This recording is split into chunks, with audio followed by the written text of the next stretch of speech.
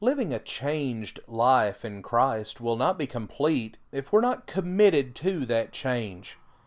We will not experience the full appreciation of the freedom that's in Christ if we try to leave Him out and go back to our old way of sin, or if we try to retain some of that old life.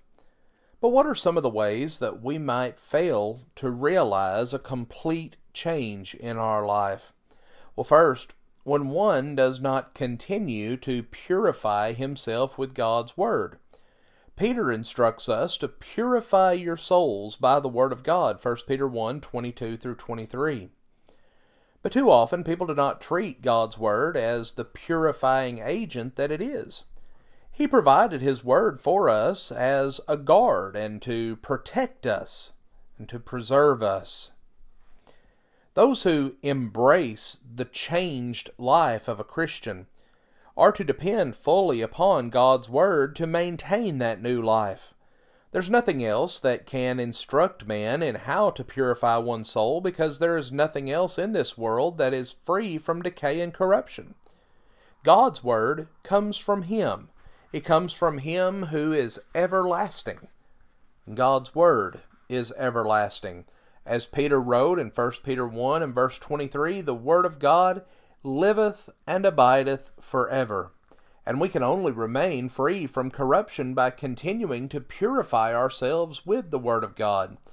Secondly, when one does not appreciate the process of removal and replacement, then their life is not going to change as it should. When we turn from the old, we must discard it in order to make room for the new. Paul instructed the Philippians to put off concerning the former conversation the old man which is corrupt according to deceitful lusts, and be renewed in the spirit of your mind, and that you put on the new man which after God is created in righteousness and true holiness. Philippians 4, verses 22 through 24. Paul said to put off that old man, to get rid of him. But too often we want to hold on to at least parts of that old man. We treat the old man of sin like the mad doctors treated vampires in the old horror movies. They kept digging them up. Well, God instructs us to be holy as He is holy, 1 Peter 1:16.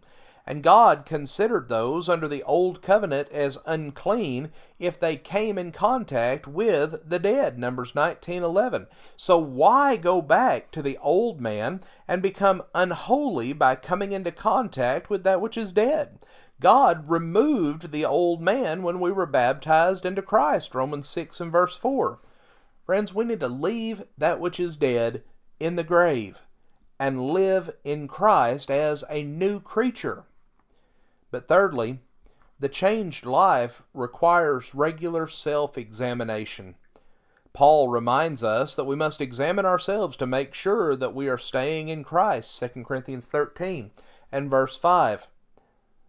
We are to examine ourselves against the standard of God's Word, and if we are not measuring up to what God would have us to be, then we need to complete the change that we began. Failure to continue to examine ourselves and to grow and change to comply with God's Word will cause us to fall, 2 Peter 1, verses 3 through 12. And this is where Peter's admonition in 1 Peter 4, verses 1 through 4 applies. We must compare ourselves to Christ in thought, in desire, in activity, and in direction.